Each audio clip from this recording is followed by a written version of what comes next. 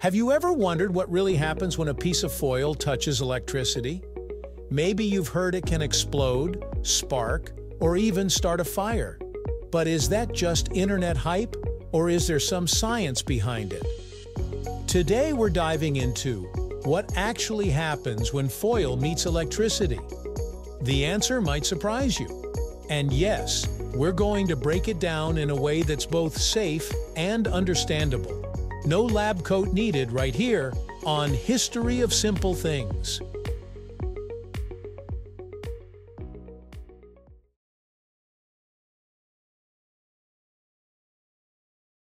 Let's start with the basics. Aluminum foil is a thin sheet made of, you guessed it, aluminum. It's flexible, shiny, and super common in households, but it's also a metal, and metals conduct electricity. That's where things get interesting. Most people assume foil is harmless because it's so thin and used for everyday things like wrapping food. But when it meets electricity, especially high voltage or current, it becomes a whole different story. To understand the reaction, we first need to talk briefly about how electricity works.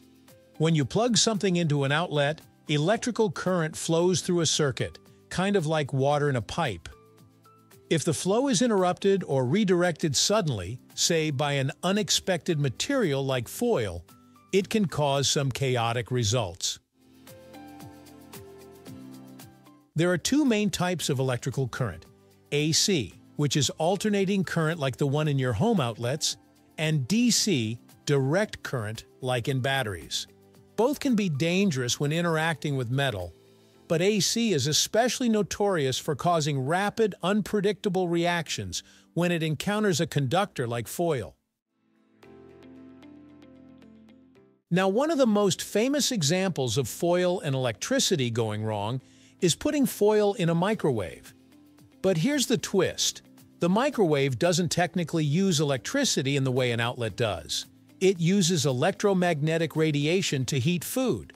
Still, foil in this environment causes electric arcs, tiny bolts of lightning inside your microwave. Why? Because foil reflects microwaves, the energy gets trapped and starts building up electrical charges on the surface. If the foil is crumpled or has sharp edges, the energy concentrates in those tiny points and discharges as a spark. It looks dramatic, and it can actually damage your appliance. But what happens when foil meets raw electricity, like from a wall socket or a battery pack? Let's break it down. If you connect a strip of foil between two terminals of a high-voltage battery, you're essentially forcing electricity to pass through it.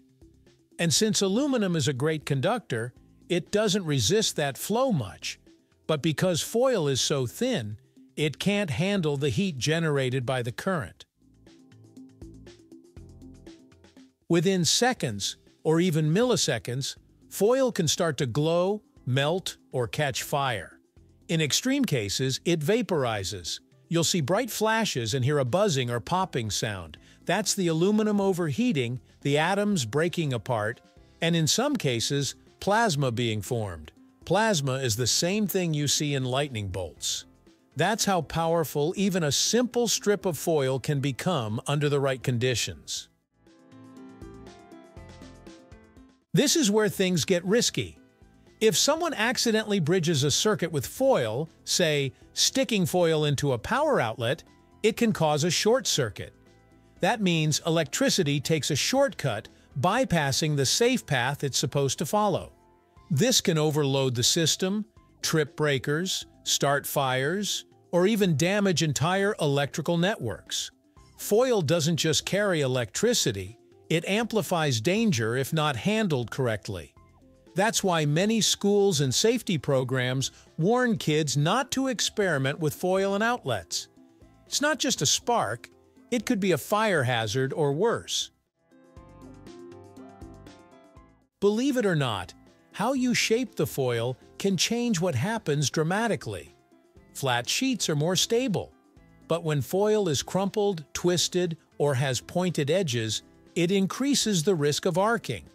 That's because sharp points concentrate electric fields, and when the voltage is high enough, it causes electrons to jump, creating that visible spark. So if you ever wondered why crumpled foil is more dangerous in a microwave or circuit than a flat sheet, that's why. The electricity doesn't just travel, it gets aggressive at the points where the energy piles up. Despite all this chaos, foil and electricity can also work together in smart ways. For example, aluminum foil is used in electronics for shielding sensitive equipment from electromagnetic interference. In certain DIY projects, people use foil to create circuits or makeshift connections. Even commercial capacitors sometimes use aluminum foil because it's lightweight, conductive, and cheap. So yes, it can be dangerous, but in the right hands and environments, foil is an extremely useful part of the electrical world. If you're thinking of experimenting, here's a word of caution.